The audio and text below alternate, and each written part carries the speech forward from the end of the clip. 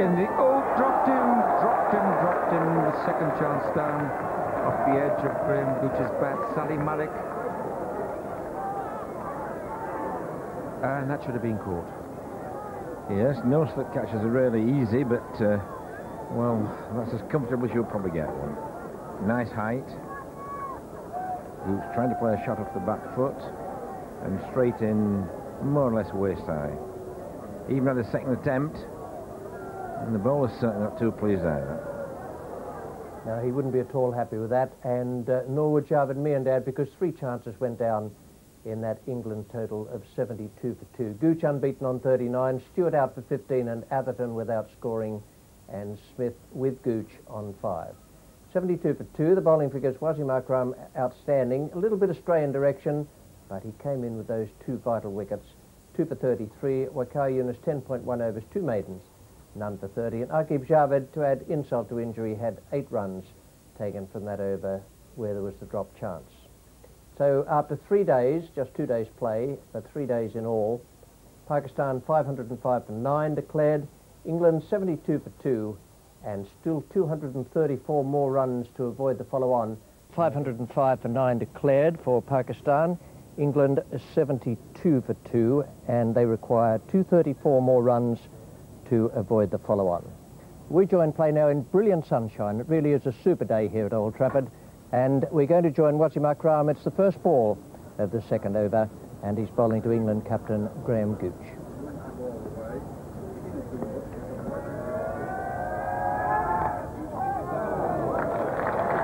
First runs in the outfield quicker than it was on Saturday, 4 runs.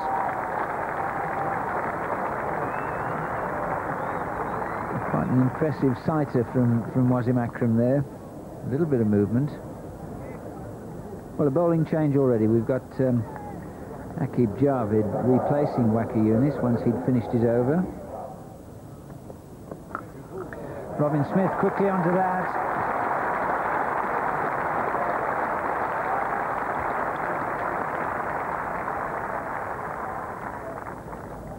Well, this is a loosener delivery, short of length, medium pace, bowler not up to his fullest pace, and it's easily smacked away. You've got to get into the batsman very early on, because if you allow quality players like Robin Smith and Graham Gooch to get in, get a sighter of medium pace bowling, then this is a very good pitch once you get in. Oh, saying which, went through Smith and very nearly through the stumps. Maybe he could hear what I was saying, Jack, and it made him sort of zip it through a little bit. There's a bit of bounce, cuts him in half.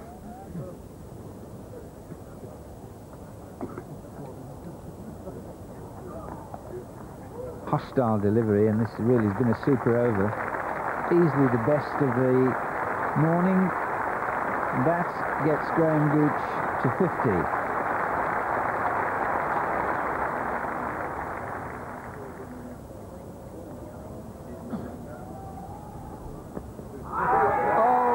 Terrific delivery. He's looked away as though perhaps he thought there was a bit of bat on it, but nailed him absolutely plumb. It looked, didn't get forward at all.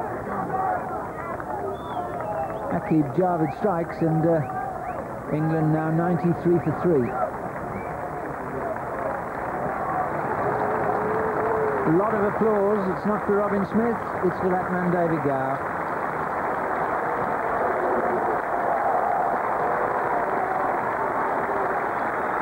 What the reception, and his first ball back for England will be bowled by his Hampshire colleague of last year, AKRAM JAVED.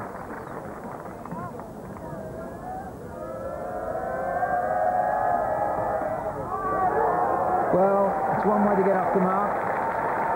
It wasn't the way he was aiming.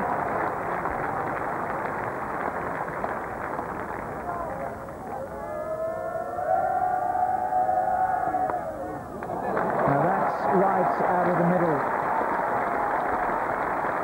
but everything, footwork, timing, and sheer elegance. And that second boundary of Gower's brought up the 100 for England. Oh, beaten him good bowling, because that is a difficult field to bowl to. With only one man in front of the wicket on the leg side and a long leg, your line's got to be absolutely spot on, and that was exactly what AKRAM is aiming for.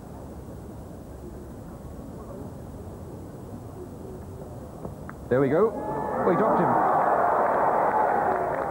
Same old script.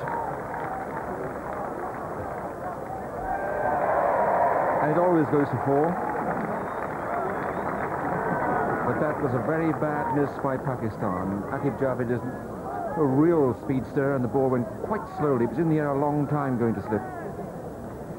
Well, the only thing you could say in defence, really, slips are down. He had to get quite a long way. It was above head high. It's Salim Malik at first slip, and he was the man who put down Graham Gooch.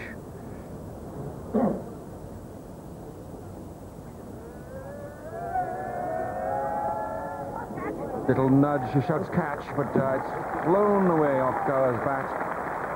He gives it a little flip on the onside. Well, he always has done. It's now 30.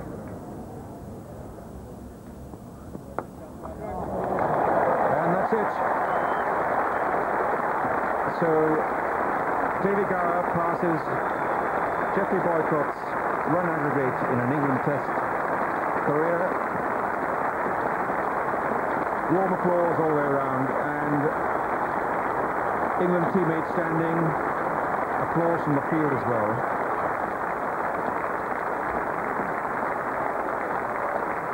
Runs elegantly acquired this morning, not without the traditional Gower risk. And they're still intent on testing David Gower with faster bowling. Waqar Younis comes on from the city end.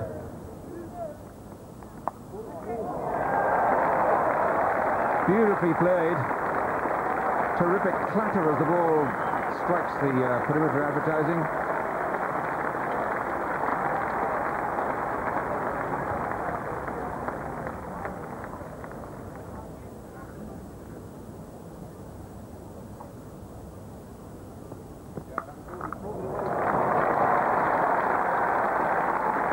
Almost as though he expected it. Certainly dealt with the ball though. 50 for David Gower, and a word in his ear from Graham Gooch. Keep his head down. Keep concentrating.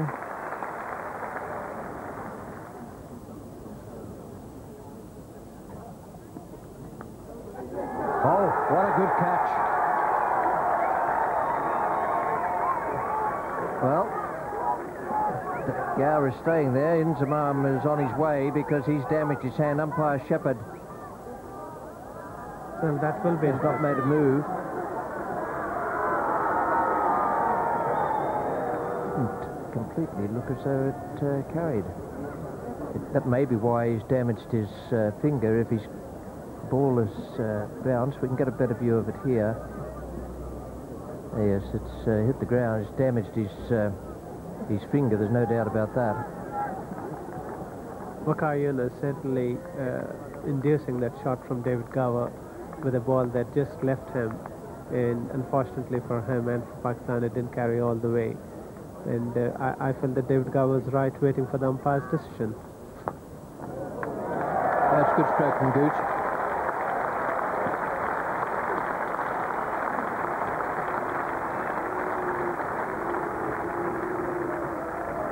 And I think Mushtaq here bowling shorter and quicker, which is not what really he should be doing.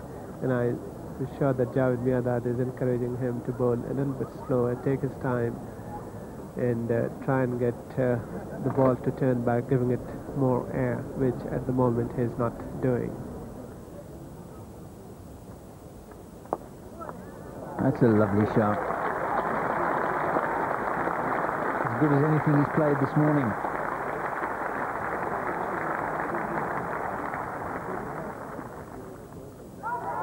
Oh, that's out. Gooch has been given. He stood there, but it was a wave down the leg side. It was a nothing shot, in fact.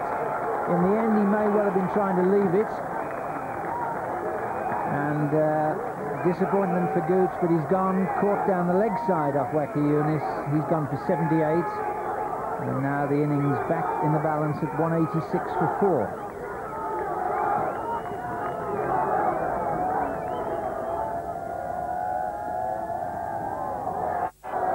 Now that's one of the areas in which Graham Hick looks vulnerable. Well, a little nod of the head there from Wacker Younis. I think he enjoyed that, making Graham Hick dance a little bit.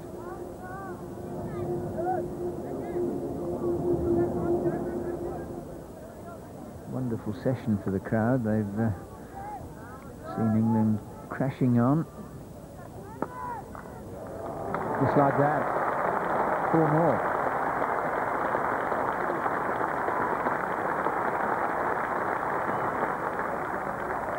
Here's WASIM AKRAM.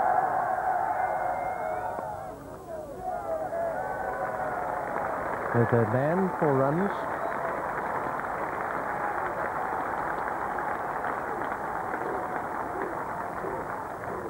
The 106 needed to allow England to avoid the follow-on. 200 just up for England. And it's WASIM AKRAM now. Moin Khan, and that is the 5th wicket down. That'll be disappointment for David Gower and triumph for WASIM AKRAM. He's broken through, and England still deep in trouble.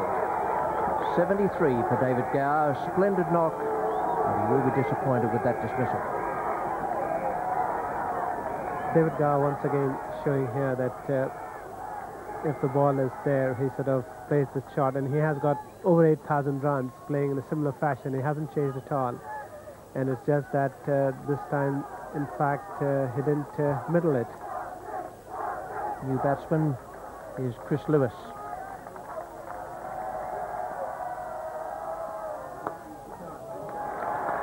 And that is quite possibly one of the shots of them all.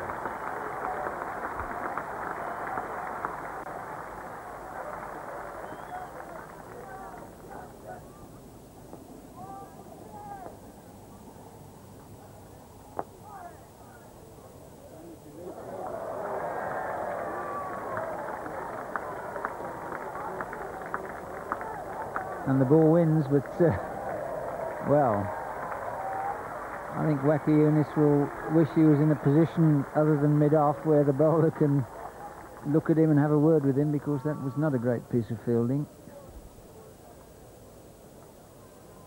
Nice shot, but Wacker Younis having a bit of problem there getting down.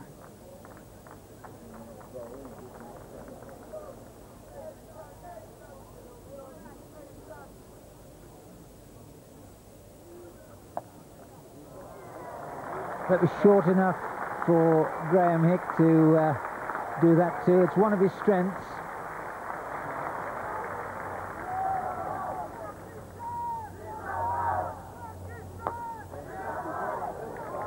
Now, if Hick's got the confidence to do that,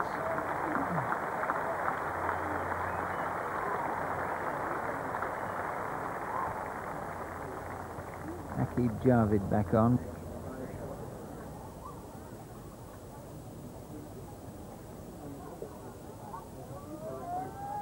Oh, it's bowled in. Terrific delivery. May well have moved back, but Graham Hick, feet nowhere. And that's the end of that. Bowled by AKRAM JAVED for 22. Well, I certainly think AKRAM JAVED's deserved this. He's bowled very well without much luck. And again, that was a good delivery. It set off angling in and then just held up from leg.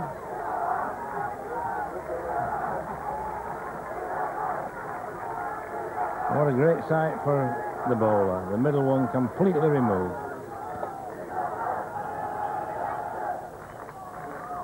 Jubilant supporters as Jack Russell comes to the wicket.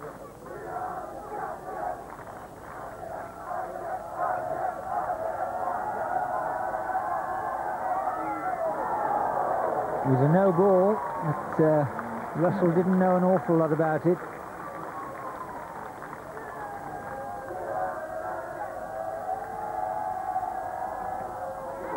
Now that might be out. Eniz tried to avoid it. in the end did nothing. And now England in deep trouble. And what an over from AKRAM JAVED. 2 wickets in it, and Russell goes for 4.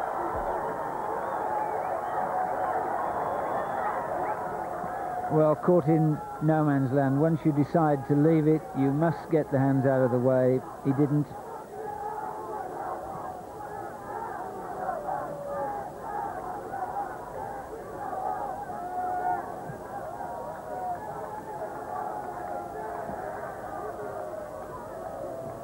New batsman Ian Salisbury, and he did a good job at Lord's as night watchman.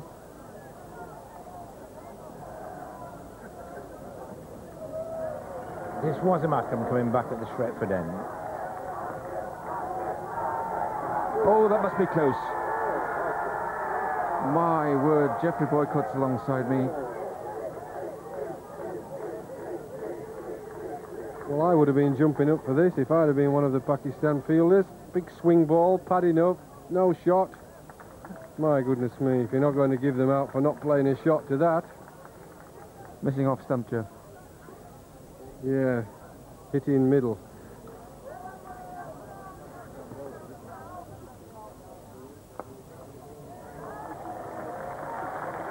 That's a good clip. It looks like a good save, too.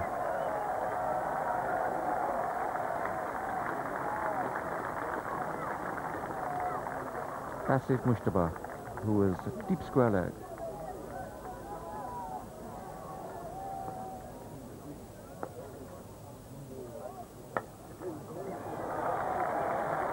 That's a good shot.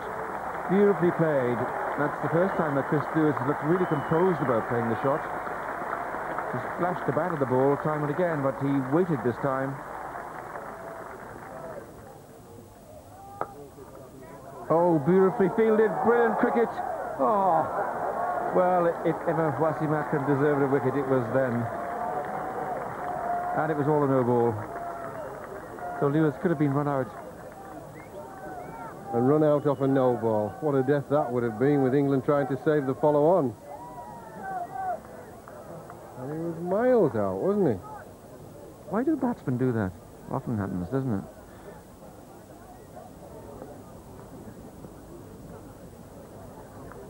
And there's 4 more to follow on, and no one will ever know how it was made.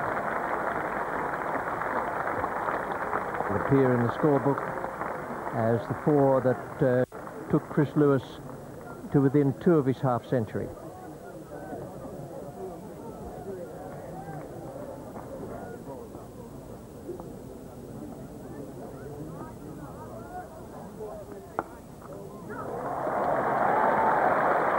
And that shout of shot came from Chris Lewis. It was a fine stroke from Ian Salisbury. It's good cricket from this pair. The 300 is up for the loss of 7 wickets. 306 the cut-off point for the follow-on.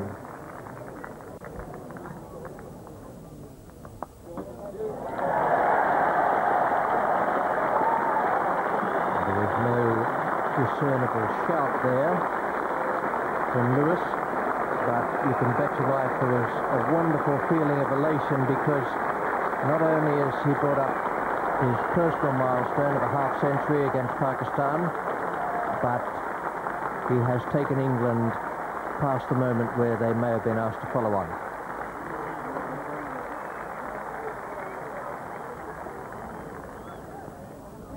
Now it's Wakar Yunus. See, this is good cricket from Salisbury. He's a well-organised tail-ender. As Railingworth said, he gets behind the quicks, and therefore he's in position, if he gets a half volley, to do something with it.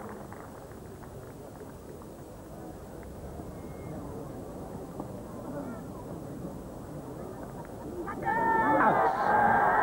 And from round the wicket, he's done it again, straightening the ball up, tempting Lewis into the drive, and that's the end of a fine innings from Chris Lewis. Owen Khan's 4th victim. WASIM AKRAM strikes, and now England 315 for 8. So England's immediate future in the hands of Two tyros there, Tim Munton and Ian Salisbury. They're all reflective. What might have been if they hadn't dropped 4 chances. And 3 more there. That's the 4.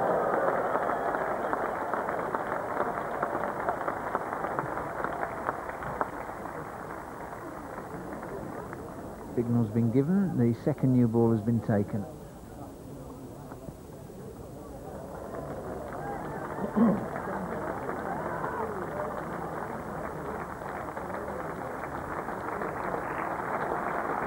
That's the 50 partnership. It's down now. They've had a long day. It's going to be even longer unless they can get 2 more wickets.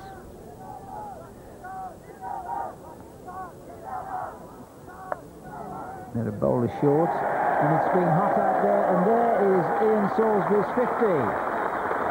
There is 50.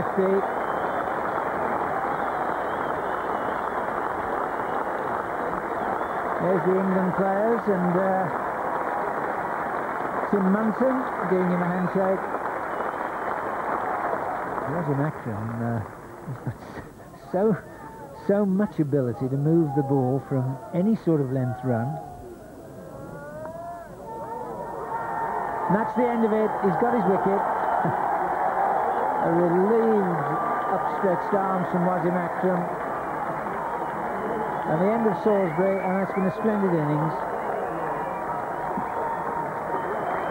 379 for 9. The Old Trafford crowd will give him a huge reception. 5 wickets for WASIM AKRAM.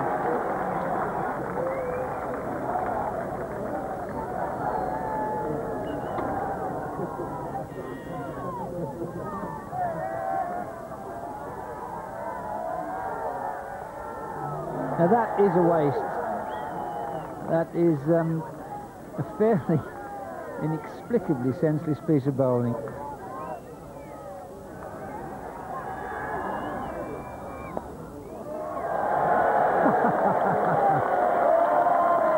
wasn't just the shot, but the flourish at the end of it. You've got a pretty expansive pickup, but the flourish at the end of this shot.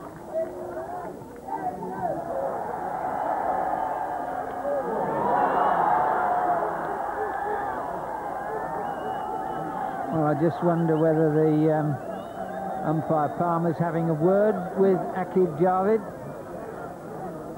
He's indicated that there's too much short stuff in there, and the relative skills of the batsmen have to be taken into account. And this is not a pleasant ending to the day's play.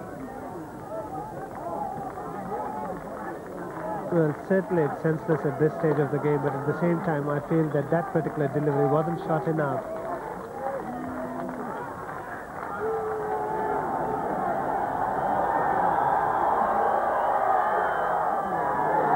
No ball called, so the over is taking some while.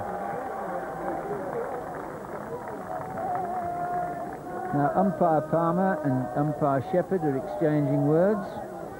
I think that has been a warning given to given by Palmer to AAQIB JAVED. And again, short of a length, but nothing exceptional in that to umpire Palmer. It's the end of well, an over that was full of incident. Some of it not too pretty.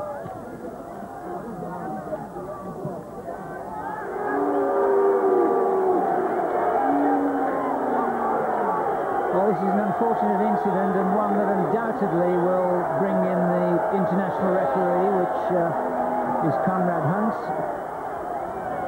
But the end of play will not necessarily mean the end of the day for these players after what we saw. And he gone with a slow ball. What could be more fitting?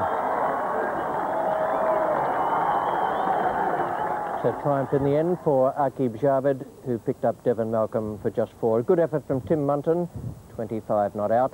And an outstanding effort from England in general terms. Gooch 78 and Gower 73, dropped at 15. And in the process going past Geoffrey Boycott's record. Hick 22, a valuable partnership between Hick and Lewis batted splendidly. It's the best innings I've seen him play in the context of a test match. The bowling figures for Pakistan, it was a frustrating day for them. They missed those 4 chances, and with that went the possibility of making England follow on, and also went their opportunity of victory. WASIM AKRAM 5 for 128 from 36 overs and 4 maidens. Wakar Yunus 32 overs, 6 maidens, 1 for 96. AKRAM JAVED 21.4 overs, 1 maiden, 4 for 100, but a frustrating day for him. And Mushtaq was ill-used today by his skipper, I thought. 10 overs, 1 maiden, none for 50. I thought he could have been bowled much more into the breeze from the Warwick Road end. That's the situation of the match at the close of play on the 4th day. Pakistan 505 for 9 declared, with Amir Sohail is 205. That does seem a long time ago. And England 390 all out just after 6 o'clock on this 4th day. Now, in the course of that innings, David Gower went past Geoffrey Boycott's record. This is the way the table of test run getters looks now. David Gower on top. These are the England players. 8,154. Geoffrey Boycott 8,114. Colin Cowdrey 7,624. And Graham Gooch playing in this match also 7,357. 15 runs ahead.